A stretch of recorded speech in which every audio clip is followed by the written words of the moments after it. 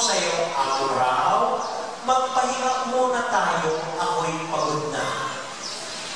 It is your body telling you that it is tired, so get some rest. Ang hirap ko kuminsan, parang kasalanan ng magpahinga, ay ako ang daming dapat bayaran, ang daming dapat bilhin, ang daming gastusan sa bahay, dapat magtrabaho na. Okay lang po yung kailangan ko natin magtrabaho, kahit ako ay magtatrabaho. Pero we also need rest, kailangan ko magpahinga. Now, what is rest to if we are also burdened with labor? Ganito po, ang tunay na pahinga.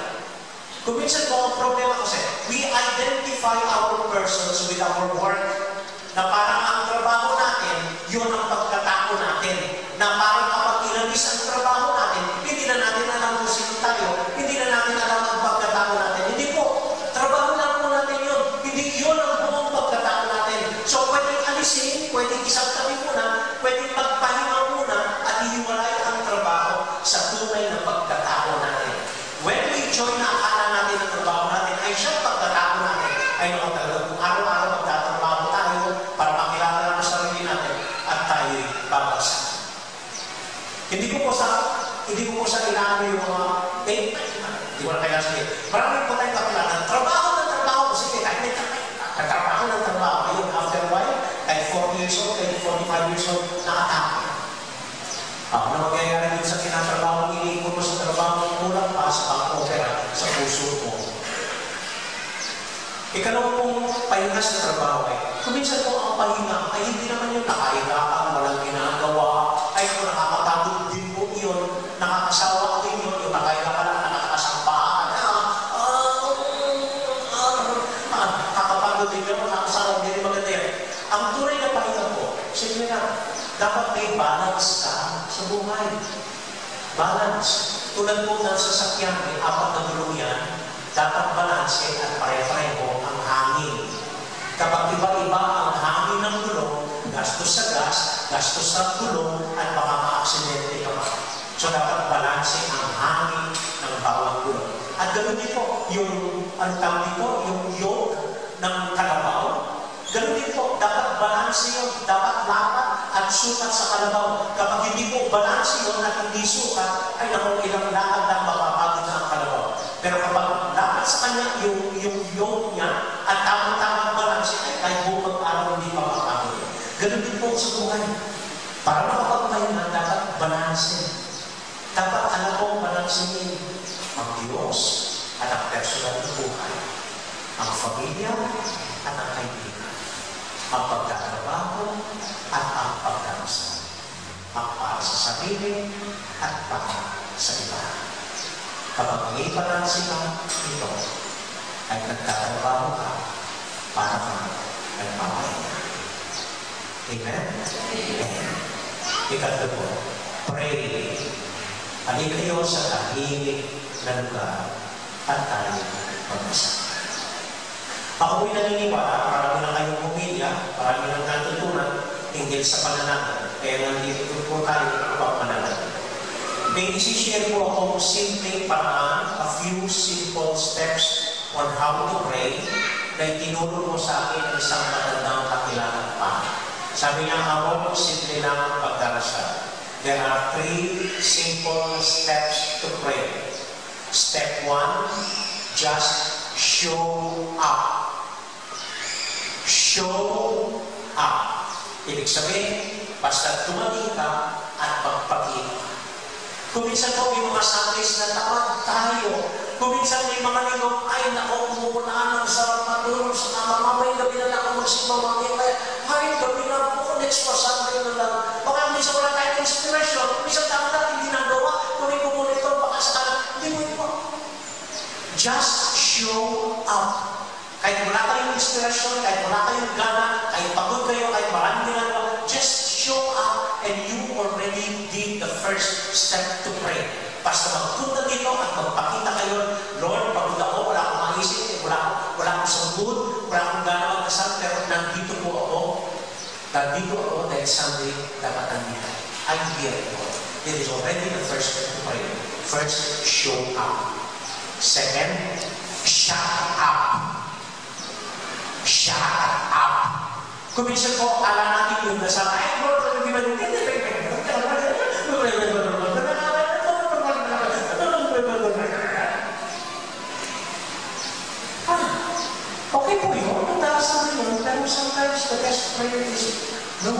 how to just shut up. Just keep quiet and let the Lord do the Lord. Wala pong personal. Bato-bato sa namin pang tamaman. I tried, nung una po, I tried doing the Holy Hour quietly.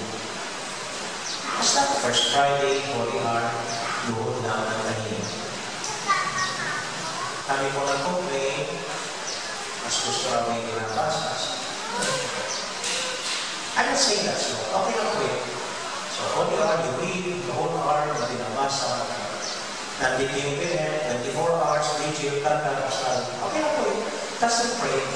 I'm nothing against that. Pero, saan po paminsan-minsan, we discover one beautiful form of prayer, which is just shutting up.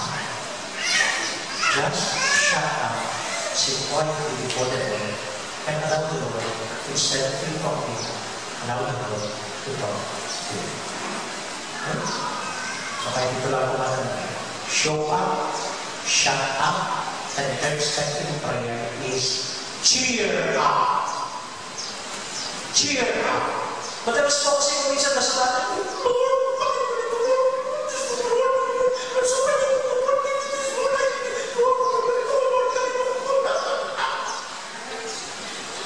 kaya that's still prayer. Pero umiyak ka na, baka maiyak lang si Lord sa iyo. Cheer up. There's so many things to cheer about. There's so many things to thank the Lord for. Ang daming mga bagay para pansinin, para pasalamatan ng Panginoon. Isa nga po, lagi mo nababasa yun. The only real prayer is for the Lord to hear us say thank you. And say it with joy, cheering up. And maybe by cheering up, the Lord will be happier and the Lord will bless you more. Simple lang. Show up, shut up, cheer up. And you have done real. May kinukwento mo yung mga klase mo kung may sa akin. May kakilala po siyang Executive Vice President ng isang kalaking kumpanya. Mabait, magandang pamilya, magandang posisyon, magandang sweldo, mukhang masaya naman sa buhay. So isang araw, dumating siya sa opisina, maaga, dinigarin niya yung mga office mates niya, yung mga tauhan niya, masaya siya, binuksan niya ang kwarto niya, inayos niya ang mesa niya, nagsulat ng kwarto sa mesa, pumihin mo ng ilan, and then after that, nagpunta siya sa bintana ng kanyang opisina, binuksan ang kanyang opisina, pumunta sa bintana, nasa 25th floor, tumalon at nagpakamatay. Patay. Napakasila lahat. Marami na maayos, masaya, masaya. Then when they started arranging these things, they found written on his desk what he wrote before each other. Ang sabi niya doon sa sulat niya, I am at peace with my work.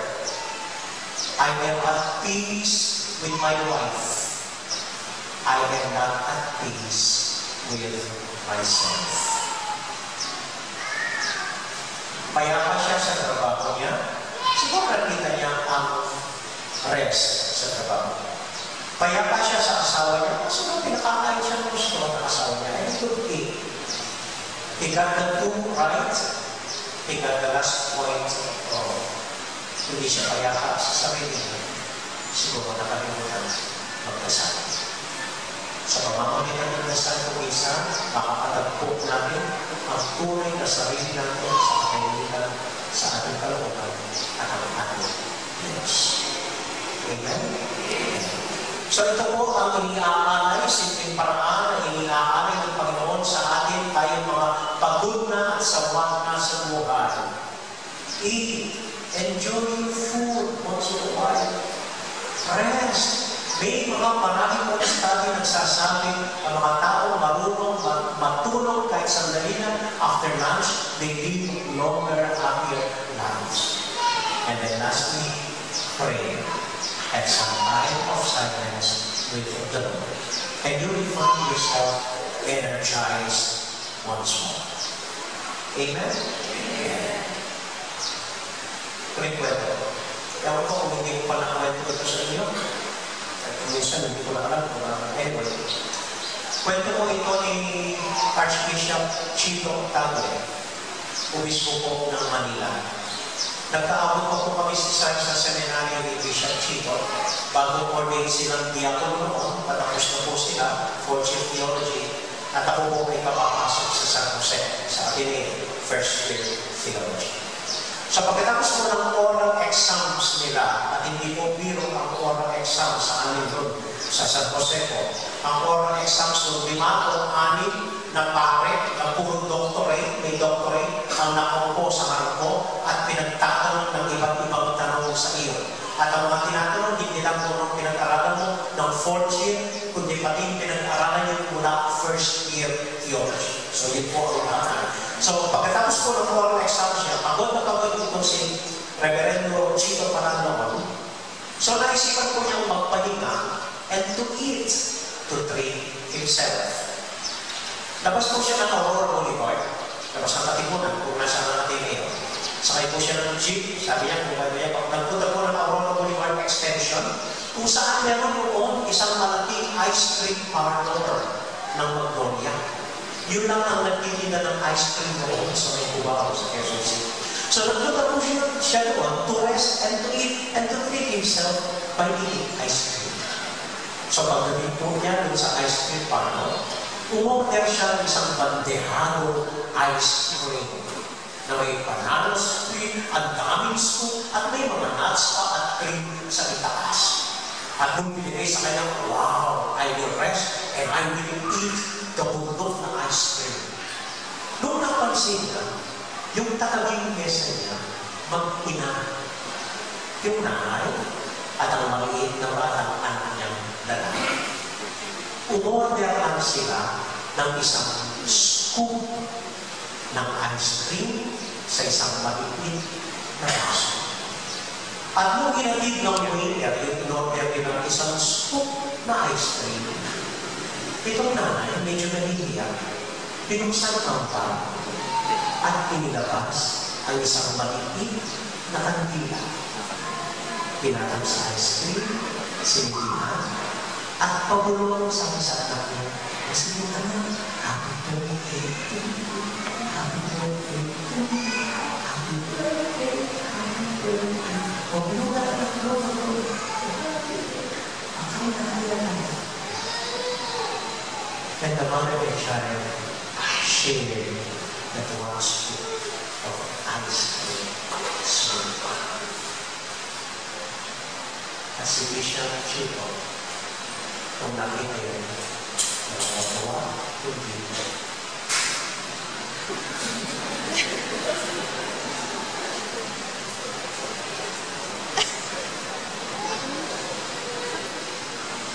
At nung naubos nila kayong ice cream, doon niya nakalala yung ice cream niya, pinikla niya, naging sabaw.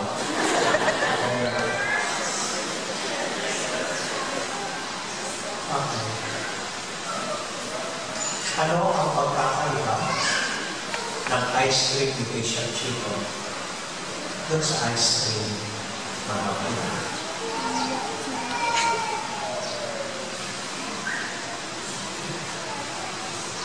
last week po, nung nakaraan dito, may nilibigyan po akong biyaya akong kumain sa labas. Pagkatapos po ng 6:30 minsan na gabi. Napansin mo siguro na pagod na ako, pay-pay na. So sabi nila, ako na nila, pakainin ka na, mukha kang ako. Pakinilang po nila ako, kumain kami. At nung kumain kami, umupo kami, panakahagas niya, in-order ang lahat na maaanghang dun sa menu. Lahat ng may spicy in-order. Kaya alam nila yung pupunit. And then, ang dami na natin na-order, order mo, ay, ano, masarap dito, dapat matikman mo ito. Order ulit sila. Okay, kami. And then, pagkatapos ko nung hinatid nila ako, at habang ako'y nahihiga, at nagpapahinga, wala akong matandaan doon sa kinain ko. Kahit maanghang at masasarap, wala akong matandaan sa kinain. Mas nagkakandaan ko,